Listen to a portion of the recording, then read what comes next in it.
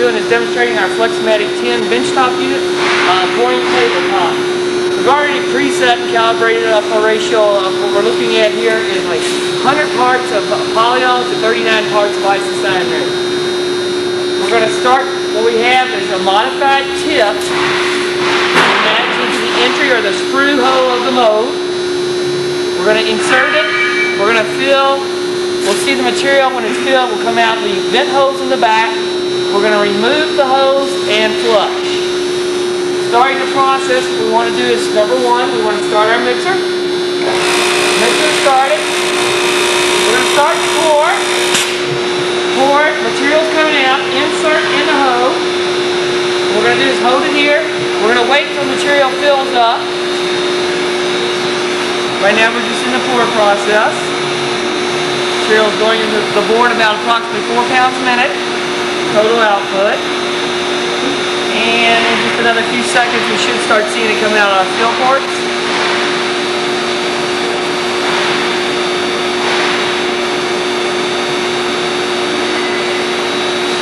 I don't see it. And it's starting to come out. We want to make sure that there's no air. As you see, we didn't introduce any air at the beginning of the shot.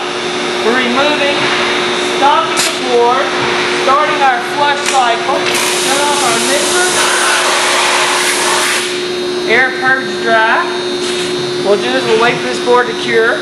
We'll demold and we'll run another board for you, showing you the simplicity of our equipment. What was that ratio?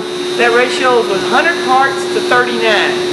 As you'll see, the pumps are, this piece of equipment has been sized for a particular ratio close to 2 to 1. That's why you have almost a match on RPM, similar to the equipment which we'll be supplying for you.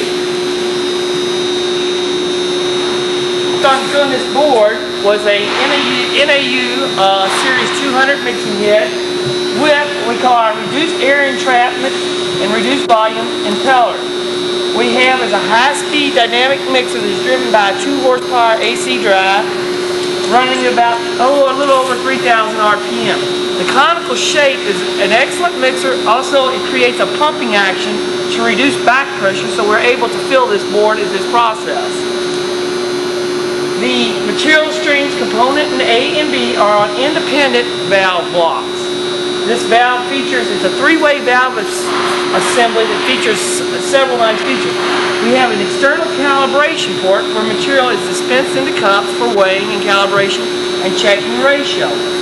The next position, we shift, reorient our actuator, and material is dispensed into the mix chamber. We control pressure both in calibration and pour by conveniently located adjustable orifices.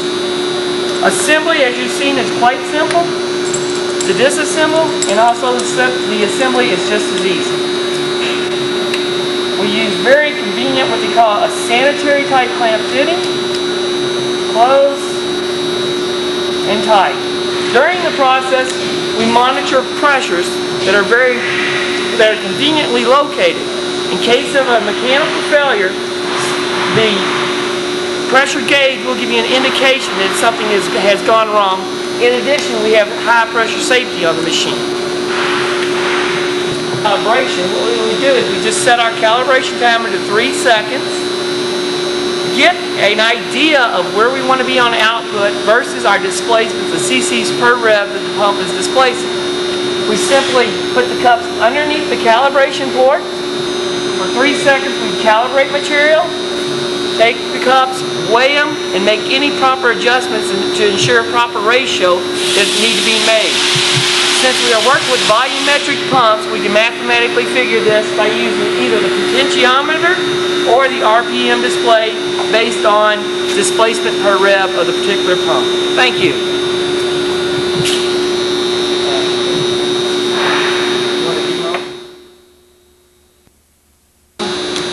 We've last talked.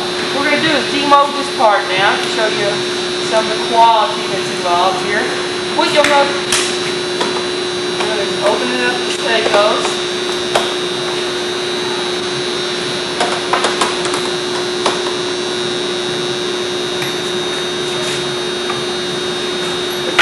The dowel pins for locating the board. The clamping board. What I'm going to do is excess flash.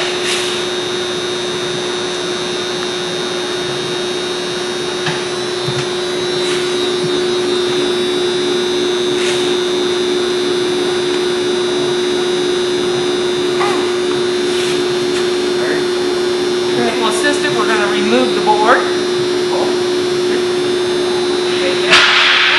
Just taking the part out of the mold itself. Urethane gasket, very well applied. Attached.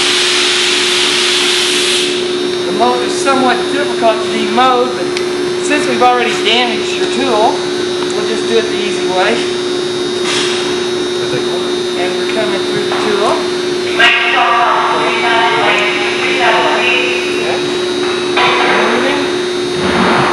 Urethane insert. And voila. Very simple, void-free board. When you get close to where your bubbles would be hiding, would be on the back side. As you see, there are no bubbles. Beautiful part. As you notice, a quality top. Very little effort. Repeatable, which we'll demonstrate real quickly. We'll pour a smaller board, identical process, but somewhat of a smaller board. Thank you.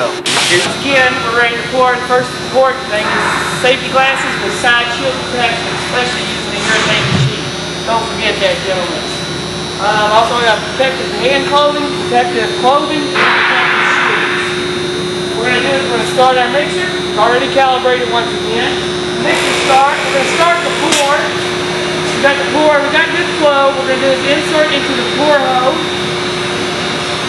Just very simple process. Once again, using our Series 200 North American Urethane mixing head with the conical mixer, reduced air and appetite. It's a very simple, controlled process. Once again, monitoring our pressure gauges to make sure that we don't have a problem. Within a couple of seconds here, we're going to see the material rise from the screw hose, indicating that the part is filled. Any initial air is originally released at first. Good. Remove from the hose. We're going to stop our pour and begin our solvent flush cycle. All fully automatic.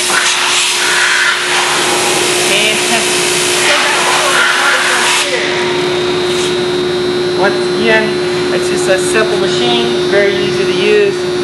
Could be used as a workstation in this application, where multiple small units are placed with different colors for short run orders and tables.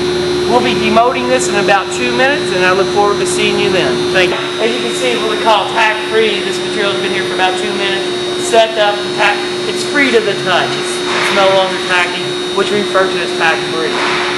Doing this same ordeal as last time, opening the clamps. We have a backer board that maintains clamping for us to make sure we don't have distortion on the bladder.